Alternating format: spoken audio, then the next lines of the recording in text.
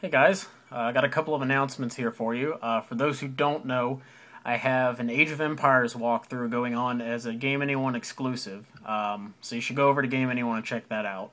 I've been working on that one for a couple of weeks, and it's coming along pretty nice. I just finished the Joan of Arc campaign, and my next two walkthroughs I decided that I'm going to post on YouTube, just because I haven't posted anything in there in like 3 or 4 months now.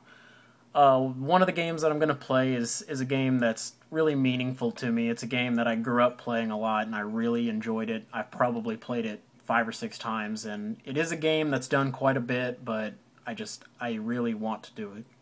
And the other game is a game you probably wouldn't expect. Not very many people have recorded this game because all the review sites talk about how bad this game is. But the weird thing about this game is the review sites say it's terrible, but the people that have played it say it's quite good.